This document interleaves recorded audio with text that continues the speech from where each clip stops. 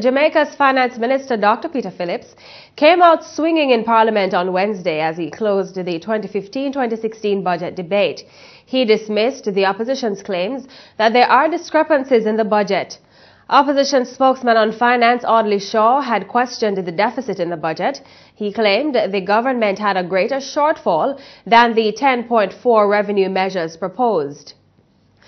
However, in a response, Dr. Phillips blasted the opposition for its political immaturity and deceptive nature.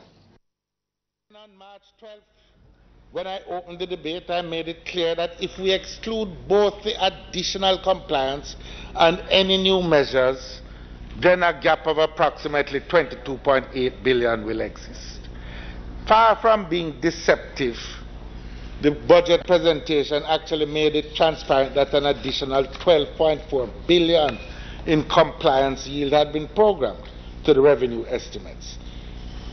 This should have been clear and straightforward for any reasonable person reading the tabled documents and presentations.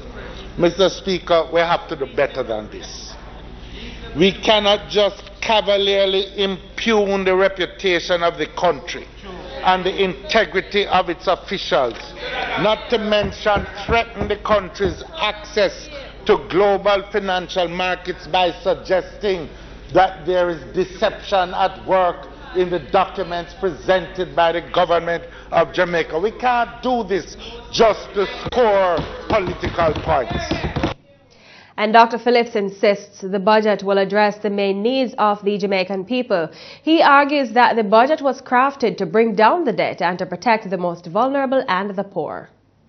The truth is that this budget continues to support the progress that has been made by the country in correcting gross imbalances in our national accounts and in paying down the debt. It seeks to remain faithful to the solemn obligations that this government has entered into with the people of Jamaica to reduce the debt and honor our obligations that we have entered into with other members of the international community, including the International Monetary Fund and the other multilateral institutions and our bilateral partners. This budget, Mr. Speaker, provides the resources for the improved delivery of health services.